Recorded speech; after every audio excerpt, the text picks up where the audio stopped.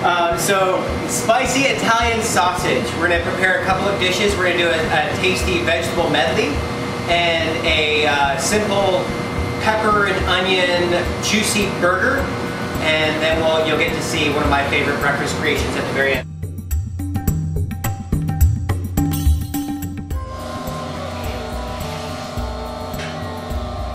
For the vegetable medley, we'll take that chunk and we'll cut it into cubes, so that way, once again, they're actual bite-sized pieces.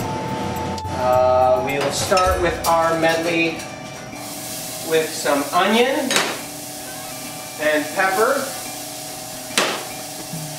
and we'll let those sweat a little bit, showing a little bit of color. We are going to add our seitan into the medley with the potatoes. You never want to add your garlic in the very beginning because you'll just scorch it, and then you'll end up being really, really frustrated with the burnt garlic flavor that you have in your dish. I am going to add a pinch of coriander into our medley. It will really bring out the flavor. Our veg medley is almost there. We hit it with a half a can of whatever diced tomatoes that you have. And then I'm going to hit a little bit more water, about a quarter cup. We want it to be kind of saucy. Okay, that is all set. Now we're going to plate up our veg medley. And I have a nice big bed of greens. In here we have mizuna, bok choy, arugula, and some osaka, which is a spicy green that can be used in lieu of horseradish. So we got some heat going on. Alright, you take this and you just pile it on top. You really want to show off your greens, you want to show off your seitan, you want to show off everything. Because every meal should be treated with respect. And then we throw some fresh greens, same greens on top as a nice garnish. We take that pecorino that we had, we throw that on top. And then we have our medley here, which this would be great as a lunch, a dinner, or even a breakfast. I mean, you know, fried potatoes, the seitan, a nice big bed of greens, a little bit of cheese. You know, what's not to dig? Oh, that's good. Awesome. Glad to hear it.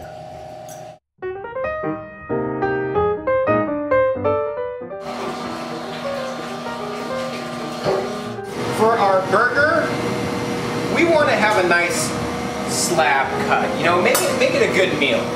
So, for our burger mix, we have thrown in some peppers and onions also that we're going to saute. They're a julienne cut, just a long cut. It's nothing that is elaborate. Cook to your comfort zone is what I've always said. I'm just using olive oil. If you want to use bacon fat, awesome. Duck fat, great. Goose fat, better. Now our burger is flipped. We have some shaved pecorino here that we're going to throw on top. Just a little bit of extra animal fat on there. Now that everything is really working together, I'm going to add some water to deglaze a little bit.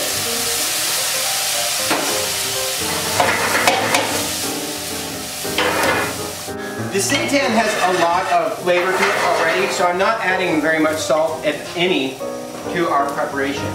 I'm going to add a tablespoon of stone ground mustard to our peppers and onions. Hit it with some water again, and we're creating a little sauce here. For our burger, I have a bun in the oven. I'm not pregnant, it's just a bun in the oven. And we want that to toast off a little bit because I found that whenever you make a juicy burger, you put it together and the bun gets really, really soggy and nasty and yucky, and it's unfortunate. So we have our bun that I'm going to put down here. throw our, what I like to do with our romaine is, as you can see, I left a leaf hole. I cut it in half. So that way you don't have to mess with the rib. A lot of times the rib will end up being really cumbersome for you. Take our steak right there.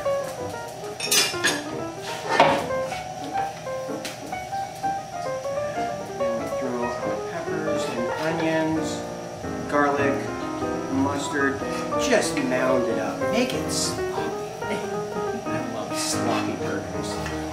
You know, if you're not licking on your fingertips when you're done, you didn't do it right. That is awesome. Mm-hmm. That is crazy good. Crazy good. Nailed it. That's a tasty burger. Absolutely.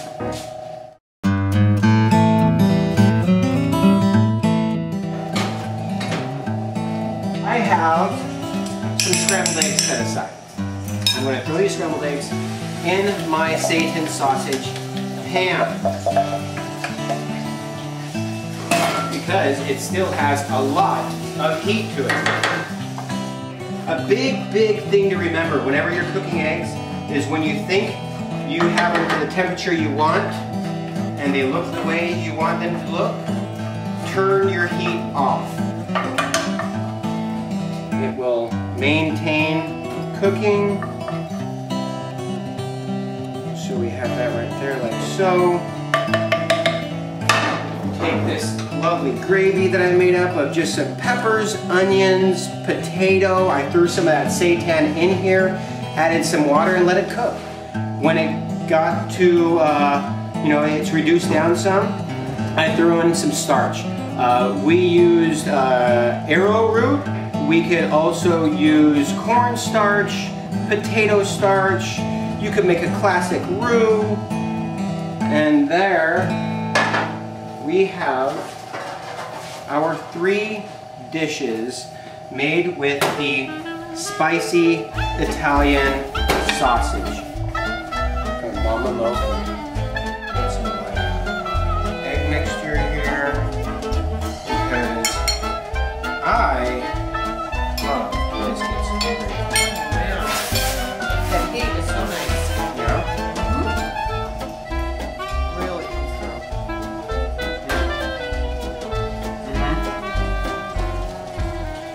So where you want it? Very nice. I'm Dylan Stockman. Have a great day.